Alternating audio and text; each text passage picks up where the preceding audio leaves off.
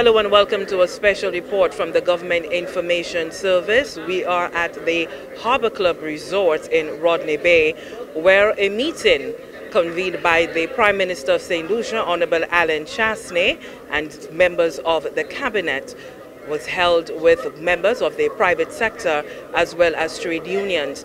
That meeting very critical as the country faces the impact of COVID-19. I'm now joined by the Minister for Commerce, Investment, Consumer Affairs, Honorable Bradley Felix. Mr. Minister, we heard a lot during today's meeting that included concerns and suggestions from the private sector as well as some other representative groups, including trade unions, as to the way forward, as we have now recorded two imported cases of COVID-19. First on the list, what everyone is anticipating, and certainly the public of Saint Lucia, is a question as to whether we will be seeing a sort of lockdown of sorts, a partial shutdown, although we've been cautioned against the use of the word shutdown because it connotes certain suggestions in people's minds. But where is the sort of leaning of the government at this time? Well, yes, Lisa, as you rightfully indicated, lots of concerns being expressed here today. You would have heard that we have began the whole precautionary measures by an early school closure. So school will be out tomorrow for 2 weeks, until the Easter weekend, and then after that a decision will be made as to the way forward. Lots of questions as with regards to whether we should consider various restrictions at our borders. Also, you'll have heard that we did extend the travel bans to some other European countries, and there currently is discussion as to how we deal with Martinique. Martinique is peculiar because while Martinique comes under the France rule, Martinique is also part of us within the OECS. So there are certain legalities that we have to ensure that we have properly covered. But the concerns are real. The government will is taking it extremely serious. In fact, tomorrow we have the NEMAC meeting, which would expand further into additional action to be taken by government. And obviously the Prime Minister has indicated he's going to have a national address tomorrow evening. So lots will be happening. Tomorrow Cabinet will be meeting, and I can assure you specifically on the agenda would be taking some of the hard decisions as it relates to the way forward. So I don't want to preempt and say making any decisions, but you would have heard plenty of concerns here today as it relates to business continuity, how employees who are going to be affected will be compensated, how banks are going to address this thing going forward, the trade unions. I mean, all sectors were involved. So I think tomorrow evening with the Prime Minister's address, we will have a more comprehensive response as to how the country deals with it at this juncture. And finally, Mr. Minister, the idea supply chain, that's very, very important, because while people are calling for the closure of the ports, it's twofold. Because not only do we have the sort of travel for tourists, visitors, people returning home, but we also have the ports where we have our goods coming in. So that makes it very difficult. While we have announced that cruise ships will not be allowed to berth come Monday morning, but certainly for keeping that supply chain open, it is important that this function continues. Yes. Yeah, as you rightly said, the whole issue of the cruise lines is one matter. Shutting down commerce with our whole distributed trade is another matter completely. And this would be, I mean, a matter of last resort. I don't think it is something that, we have begun to consider as it relates to the shutting down of trade, because you can well imagine the consequence. So the whole issue of cargo handling, cargo movement, in terms of maybe how we board ships, for example, is some of the issues that we have to look at in terms of protecting the workers. But to at this point to indicate that government is looking at shutting down the whole trading component is not something that we are currently discussing. I agreed, and you have heard the whole issue of the cruise sector, the various pleasure boats, and this is something we can make a decision on. But the whole issue of the trade component is not one that I think that we should take very lightly. And certainly the Chamber of Commerce, through its representative, the Executive Director, Brian Louisi, said so, that it is important for the business community to be able to have that supply chain, because with the sort of panic buying that we've seen right now, shelves are running out, the warehouses are running out, so we need to be able to replenish that stock so as not to leave the St. Lucian population high and dry, as we say in our local parlor. But there will be the criticism, Minister, that perhaps the government is placing the almighty dollar over lives, because we've seen that posted all over social media. Can you just perhaps break down, if you can, the importance of not cutting off that supply chain, and break it down so that the ordinary man can understand it? But Lisa, I mean, when we speak of lives and saving lives, the whole issue of trade is about it, because you're talking about pharmaceuticals coming into the country, supplies that are needed for the basic survival of humanity to continue. So these are things that, I mean, we must consider.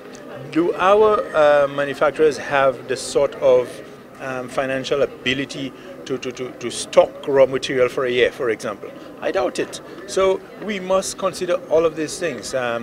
One of the things that I continue to indicate, which is, I believe, a positive as coming out of all of that, is, as a people, we should now appreciate our local enterprise, our local manufacturers, our local agro-producers, okay? Because at the end of the day, it's all about going back to basics, looking at what we have, how we can self-survive, you know, which is very important in this time. So I know you want me to say a lot more, Lissa. I don't want to say anything before the Prime Minister makes his statement. So I would want to err on the side of caution. Absolutely. Thank you very much. We've been speaking there with the Minister with responsibility for Commerce, Honorable Bradley Felix. I'm now joined by the Minister for Tourism, Information Broadcasting, Creative Industries and Culture, the Honorable Dominic Fedee. In today's meeting, we heard a lot coming out of the tourism stakeholders. Mr. Minister, the stakeholders are concerned about the economic fallout. They're concerned about the contagion as well. And then you have the workers and the wider public concerned merely about what's happening in terms of infection, the contagion. For you as the minister, I'm sure there's a balancing act that needs to be done. How are you taking the concerns that you heard today, and how will that factor into the sort of final decision you and the rest of the government would have to make? Well, Lisa, I can tell you that I'm very pleased with the response by the tourism community so far. I think that while they are concerned about their businesses and while they're concerned about their numbers, that they're also very much concerned about the health of the St. Lucian people. We all are. And I think that what we're allowing is for the health department to take the lead and for the health of our country to take first precedence before we talk about arrivals and numbers and figures. So I want to leave your viewers with every assurance that the health of the St. Lucian people is of primary importance to the tourism sector. In fact, there's a strong correlation between the health of our country and the economy and the capacity of the industry being able to return to its glory days. It's going to be very difficult to recover. This is one of the most difficult periods and complex global challenges that not just tourism, but I think as a country that we're all facing. And speaking to the complexity of the situation, some people believe that we really ought to just ban all flights, suspend all flights, but it's not as easily done as being said, is it? Well, you have to take a number of things into consideration. First of all, you have to take the health of your country into consideration to make sure that your people are safeguarded and protected at every step of the way. We have been turning away cruise ships, so we have turned away about 4 to 5 cruise ships this season in the interest of the people. We have just today announced a travel ban on our second most important market, the United Kingdom, which is about 20% of our total business in the stayover segment, and it's pretty significant. And as well, we are looking at the final leg, which would be the #1 market, the United States. But in all of this, we also have to think of the jobs of our country. We have to think of people's loan payments, We have to think of the economic fallout. So it's a catch-22 situation, and it's a very, very difficult act to balance. I know that, as you mentioned there, the loans, mortgages, and so forth that workers and businesses need to meet. There's a lot of talk about what it is, some of the buffering that can happen. Can you give us some insight into what some of those considerations may be in terms of buffer some of what's happening with the businesses? Well, the Minister of Finance and Prime Minister has been very proactive in ensuring that we come up with likely scenarios. So the first thing we did, we formed an economic committee, and we said, let's look at what the fallout in the economy is going to be because of the negative returns that we're expecting from tourism. So we crunched some scenarios and we looked at the economic indicators of the country, including the debt to GDP ratio and the drying up of revenues and the balances overall and primary balances of our country. And, you know, it did make for very, very bleak reading. And then as well, we looked at some scenarios in terms of what we can do to help businesses, in terms of helping them to stay and to keep their doors open for as long as possible and to avoid them laying off employees for as long as possible. We are very close to unveiling a very specific stimulus package to the business community. We've been dialoguing with the chamber, we've had dialogue with the hotel community as well, to look at some of those specific things that we can do. A lot of it would be centered around tax concessions. We would also have to look at unemployment benefits to, you know, people who could be laid off from their work. So there are a number of likelihoods, and there are a number of issues that we need to deal with in a very specific way. What I can promise you is that this will be happen very swiftly and expeditiously. And of course, we'll be hearing a lot more on that from the NEMAC meeting that's scheduled to take place Monday morning, and as well as the Prime Minister's address to the nation, which is scheduled for Monday evening. So I want to thank you very much, Minister Dominic Fedee there, the Minister for Tourism, Information Broadcasting, Culture and Creative Industries. And just to reiterate for you some of the information that we alluded to earlier regarding the travel restrictions. Earlier today, you would have heard that the Ministry of Health and the government acting on that advised by the Ministry of Health.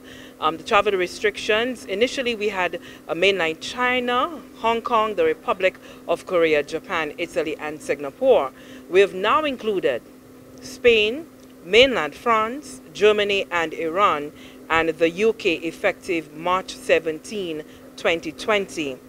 And with regards to Martinique, the authorities here are working with the authorities in Martinique in defining the terms of commute between the borders.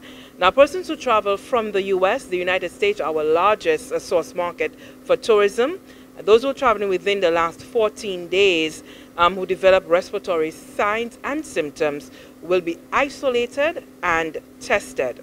Now, any national returning from the identified countries will be quarantined for 14 days. And effective Monday, cruise ships will not be allowed to berth at the ports here in Castries, St. Lucia. That brings us to the end of our special reporting from Harbour Club in Rodney Bay. I am Lissa Joseph on behalf of the entire team of the Government Information Service.